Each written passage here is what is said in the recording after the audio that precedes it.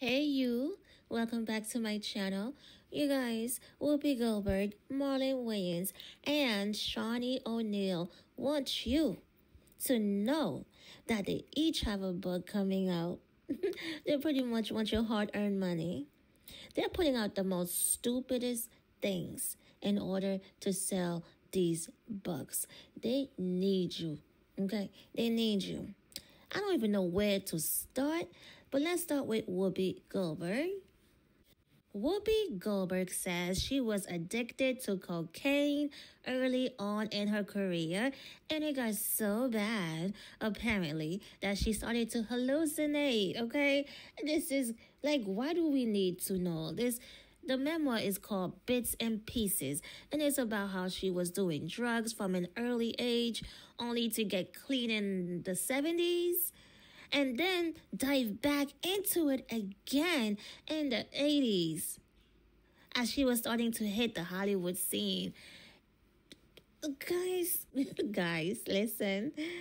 Her biggest vice was cocaine.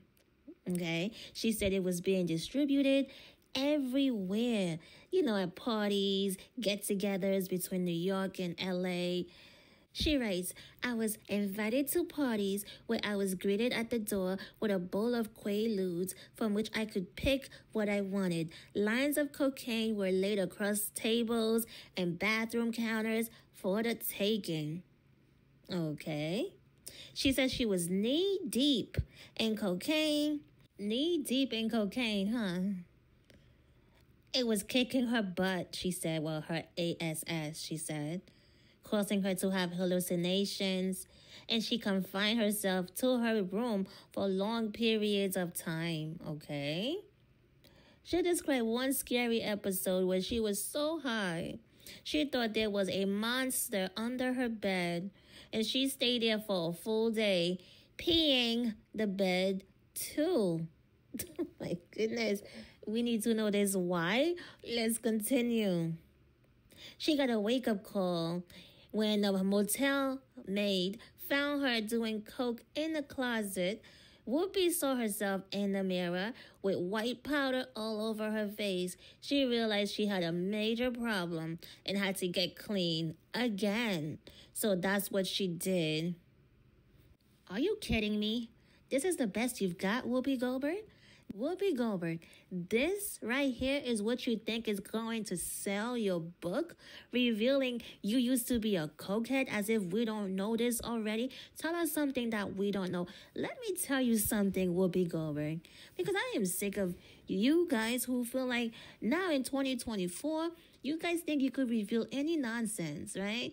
And people are going to eat it up. No, we don't care about these things anymore. Half of Hollywood, if not all of them, are cokeheads, drug addicts, okay?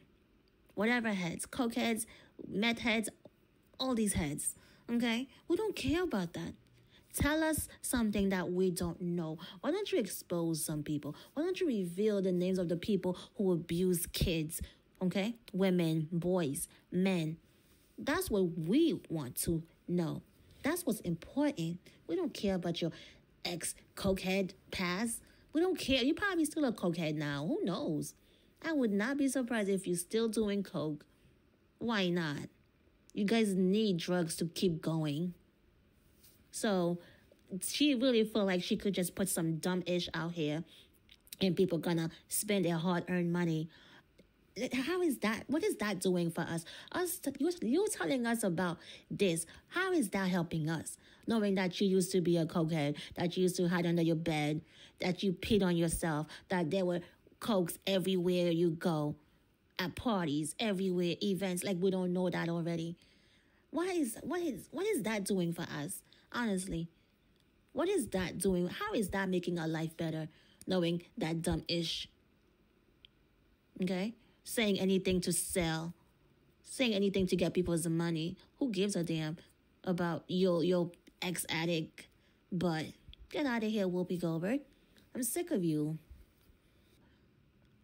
It's 2024. You think news about you being a cokehead is news? Is gonna be controversial? Hell no. Maybe in the early 2000s, when that came out, it would have been like, oh my gosh, what? Nah, we don't care. We all know you guys are all cokeheads, drug addict heads. So please, spare me with your nonsense. We're not buying this stupid ass bug. Okay, Whoopi? Unless you're revealing some names. And unless you expose some people and the things that they do, the dark, evil things that they do, that's the only when I'll spend any, well, I wouldn't spend any money on that either, but still, that's when it will be worth buying, okay? Whoopi Goldberg. Anyways, let's move on. Marlon Wayans, jeez, where do I begin with this fool? This fool, Marlon Wayans, says he never got married because he didn't want his mother to be jealous of another woman. Do you guys hear this mess? This dude is 51 years old. You know Marlon Wayans, the actor, comedian. Yeah. He said, I never got married because I never wanted my mother to be jealous of a woman. Jealous. His mother. I never wanted my mother to feel second to any women. I'm telling you. His mom died in 2020 at the age of 81. Okay? And this idiot is out here talking about he never got married because. So what's your excuse now, Marlon? What is your excuse now? And his mother was married the whole time to his dad, I believe. So, what? He said she was very needy. Oh my God. This is a mess. He claimed they discussed his single status and their final moments together. I told my mother on her deathbed I never got married because I was always wanted you to be my number one girl. Those were my last words. Take that to heaven with you. What a narcissist. What? You can't make this up. I'm telling you. These people, they want to sell books so bad. They're not going to tell you what's really important. They're not going to expose what we really need to know. But little dumb shit like, I didn't want to marry anyone because I wanted my mother. Whoa, this is some sick-ish. Talk about a mama's boy. I can't stand a mama's boy that can't separate his mama and the women in his life. I guess they can't juggle the two. I mean, really? This guy wants us to believe that's why he never got married. Marlon Wayans, we're not buying that. Just come out the closet and stop wasting people's time. Come out the closet, because this is not it. This is not it. Your mom was married the whole time. Your mom, you have like 10 siblings, right? And you are the only one who didn't want to be married because she's jealous? She's jealous. But all the other siblings are married. But Marlon, come out the closet and stop playing with people, okay? Okay? Like, because this is, like, come on. Come on. This makes no sense. He should have kept that. Why even put that out there? He should be embarrassed. This is so incredibly dysfunctional that I just hope that no black men or their mothers are silly enough to read this and adopt this strange and ungodly viewpoint. It's a very dangerous idea to present and attempt to normalize within a culture where the family structure of man and female relationships are in shambles. The black community, the black people are the least to be married, right? And this idiot want to come out and say, "Oh, I didn't get married because I wanted my mom to be my number one." This is weird. This is on the same level of when R. Kelly spoke about how he was so in love with his mother and he would drink out her cup so that he could put his lips on the lipstick stains on her used cups. Okay? He said he even remembered the brand and color of lipstick that she used.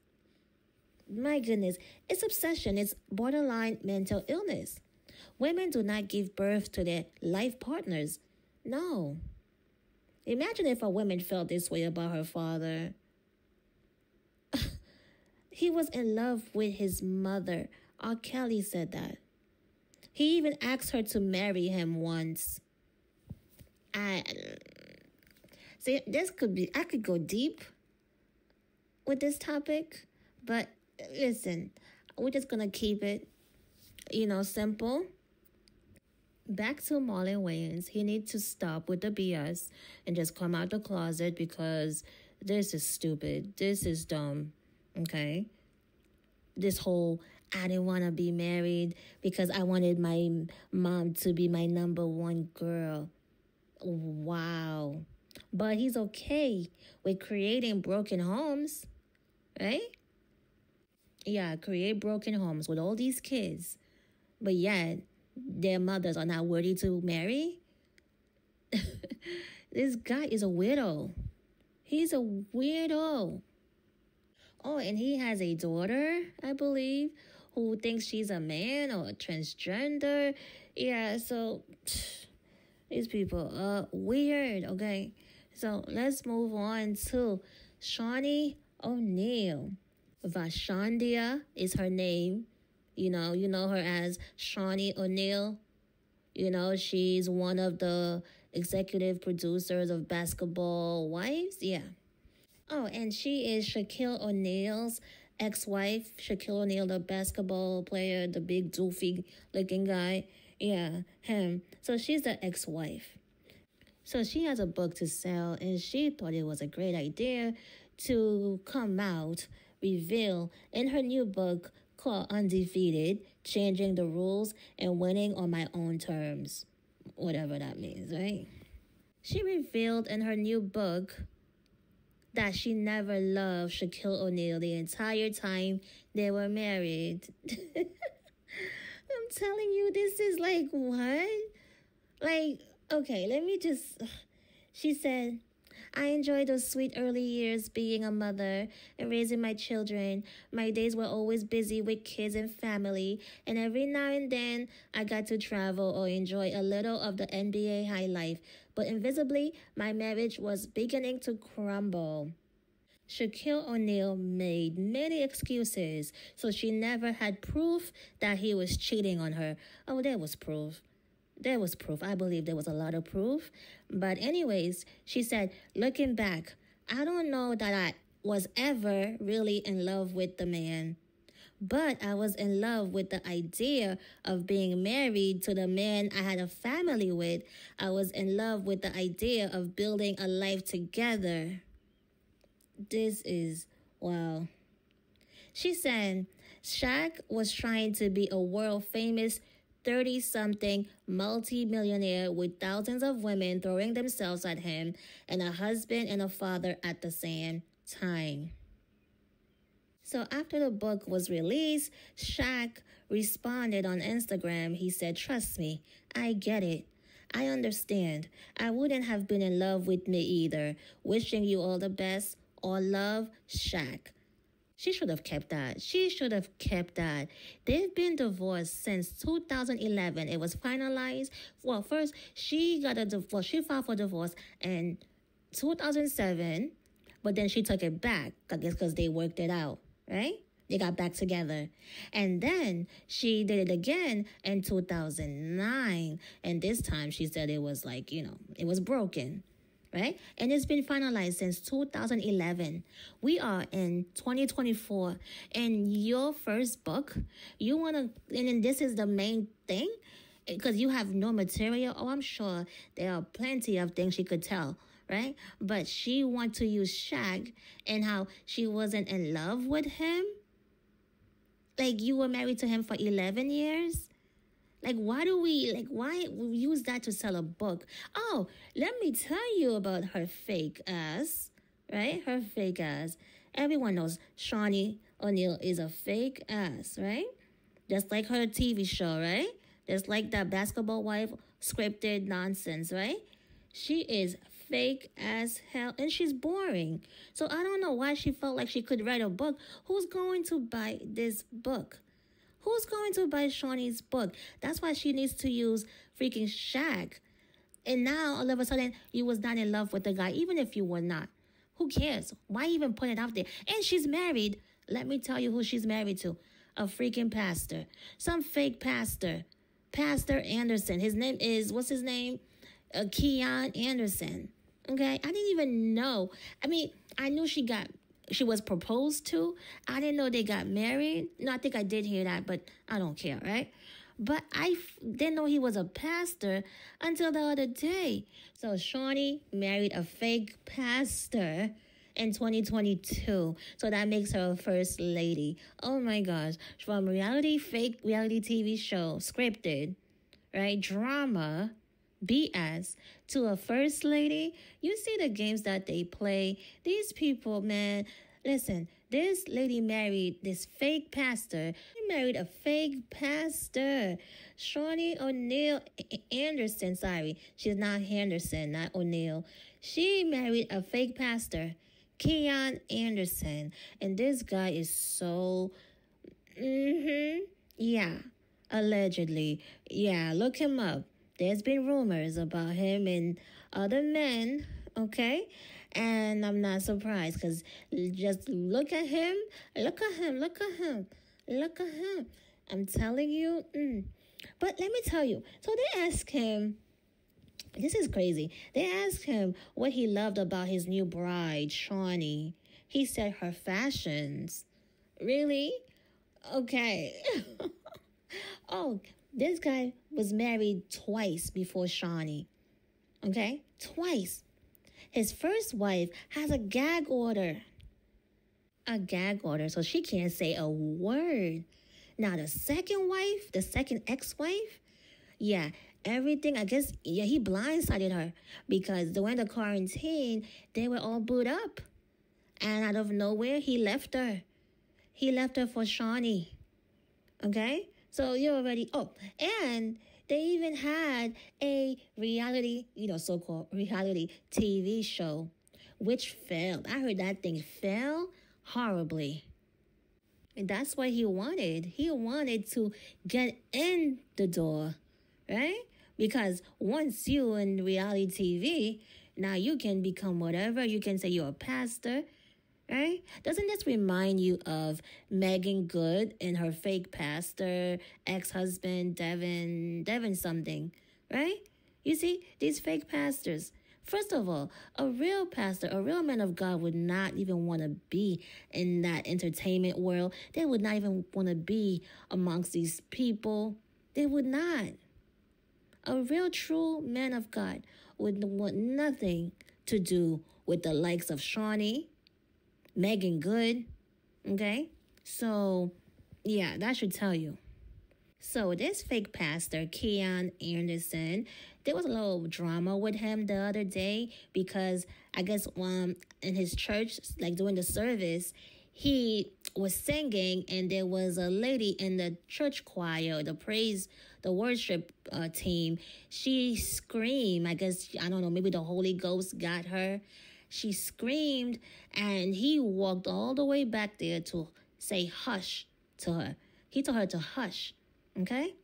Which was crazy.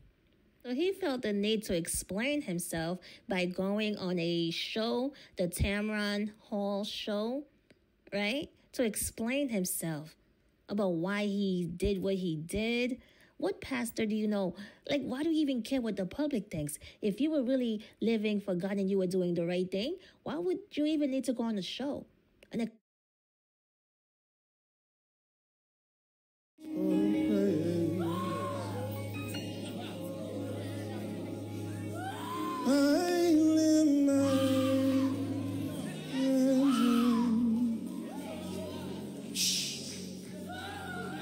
Hey. Stop her. Hush, hush.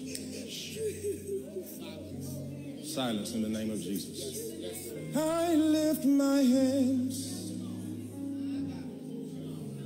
in the only voice I want heard is his. Oh, praise. Oh, praise. I don't do this anywhere else, but something about the presence of God. High five everybody you can reach on your way down and tell them I'm wired to worship. You may be seated. Don't get in between what I'm doing for God. You might not like it, but shut your mouth because this ain't for you. Do I have any real worshipers in here? You know, you get funny looks every once in a while from the worshipers who want to kind of tell you how you should worship. Do me a favor, tell your neighbor it ain't none of your business how I worship him. I can sing off key, I can be loud as I want to, as long as it's coming from. Say, neighbor, you want to know why? The reason why I worship him the way I am is because. Explain yourself. That is weird. And so he said this was an ongoing thing with the lady for 4 years. That's a lie. That makes no sense. For 4 years, you've had this issue with this lady, right? But why is she still on the praise team, the worship team? She's on the stage every day, every time. But yet you guys have issues with her for 4 years? That makes no sense. And not only that, so if you told her about this all the time, that just tells you that there's no order in your church, right? There's no order, because if you have to tell someone, or you've been telling them for 4 years and then they don't stop, yeah, there's no order in your church. And I don't believe what he's saying, but let's just play along. I don't believe what he's saying. So that means there's no order in your church, that you could tell someone as a pastor. You can tell, as the leader of your church, you can tell someone something and they still do it? No. That's because that never happened. That's because it never really happened. That's because they normally are able to do it, but because you were in your, you wanted all the spotlight on you, because to hush someone for no reason, right? Because you're singing and you got the nerve. This fraud had the nerve to say, hush, the only voice I want to hear is God speaking. And yet he's the one that was singing. So are you saying you're God, Keion Henderson? I'm telling you, these pastors are a bunch of frauds, especially when they are on your TV screen. You don't trust these people. When they are on TV, when they mingle in Hollywood, don't trust them. They are not to be trusted. They are fake. When they're marrying freaking celebrity Z-listers, don't trust them. Okay? So listen, they have books to sell. They have things to sell, and they are willing to tell you anything, but not the important things, not the things that could change things, but just BS stuff like, I was never in love with my ex-husband. Like, who cares? You married now, and that was how long ago? And now you want to make your first book as a first lady on top of that to be about you never loved your ex-husband? Who cares? Why is that important? Like, who the hell gonna pick up a book about something like that? If that's all you have, you gotta come harder. It's 2024. We don't care about how you never love. A lot of you guys don't love each other. You guys married for business. You guys married because you guys are put together, okay, and highly weird. So what else is new, right? You guys married for money. You guys are groupies who were chosen, So, anyways, so they're doing a lot just to sell a book. They put out the most stupidest, the most dumbest stuff, thinking, that should do. That would work. That will do. No, we don't care. Unless you're exposing Hollywood, you're naming names, okay? We don't care about your drug past, Whoopi. And Marlon, we don't care about you never wanted to get married because your mother was jealous. Nonsense. And then this one never was in love with my ex-husband, but she's a married woman. Oh gosh, these people are crazy. They're willing to say anything, the bare minimum, right? Just to sell something. Okay? But we're not falling for that. Nope, nope, nope, nope. People don't care about the most basic stuff. No, come with the nitty gritty. Let us know what's really going on, okay? Then it'll be worth buying. Okay? Shaunie O'Neal. Oops. Shaunie Henderson, First Lady. My gosh. Oh, jeez. Okay. So, it's a mess. It's a mess. So, let me know. Will you guys be buying these books? Which one will you guys be buying, huh? Be honest. Please like, please subscribe. Thank you for tuning in. Please like, please subscribe, please share. Okay? And I will see you on the next one. Peace.